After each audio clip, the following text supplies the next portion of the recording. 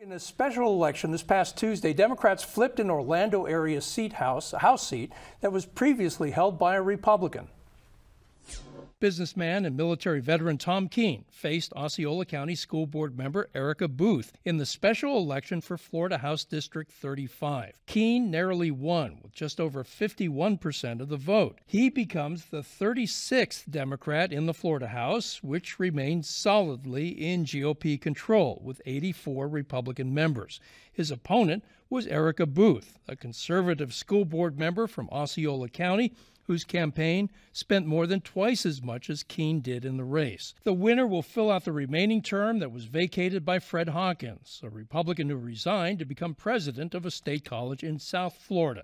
Here's how Keene described how he won. Well, we're focused on the issues that we ran on, reproductive freedom and stopping or getting a hold of this insurance crisis. Both of those issues, I think, are nonpartisan. I think that they cut across all, independents or Republicans or Democrats. And the folks know from me talking with them at the door that I mean what I say and I say what I mean. So, Kirby, this district did go for Joe Biden by 5% in 2020, so it is a purple district. But Democrats are hoping they can replicate what Keene did in District 35 near Orlando around the state. Is that possible? Can it be duplicated around the state? No, but look, there's bad news and good news here for Democrats. Bad news, like you said, Joe Biden won this district by 5 points. Tom Keene won it by 1. You could argue that's an erosion of support for Democrats.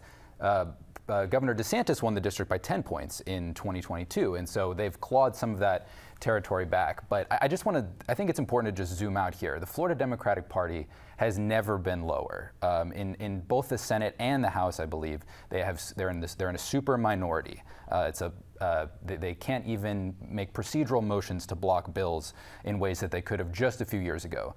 The most promising candidate for governor that they've had in the last decade was found on the floor of a hotel room with drugs and a male escort, allegedly.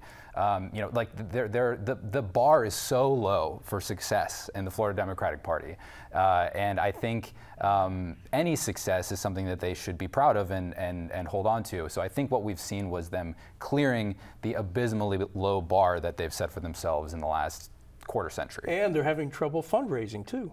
Well, yeah, I mean, that's always going to be the problem. But no matter how much fundraising, they can, no matter how much, say, they can ride the abortion wave this election and maybe convince the national party that Florida is worth investing in. As far as the legislature goes, it's so gerrymandered that it's going to be difficult to pick up more than just a few more seats in order to maybe get over the 40-seat threshold in the House and the I think 16-seat threshold in the Senate, just to again make it so there can be some procedural moves to block some of the Republican agenda come session. Trabell, after this election, the chairwoman of the Florida Democratic Party, Nikki Fried, was pretty upbeat. She said, we can replicate this around the state. Abortion rights, homeowners insurance, some of the other issues that Keene ran on. What's your take? Is that possible? Well, that's very optimistic. It will take rinsing and repeating 22 more times to really have any influence in this Republican supermajority. As just mentioned, Democrats have no power. They really have to rely on friendships to get the least of the crumbs of their issues passed with their Republican colleagues.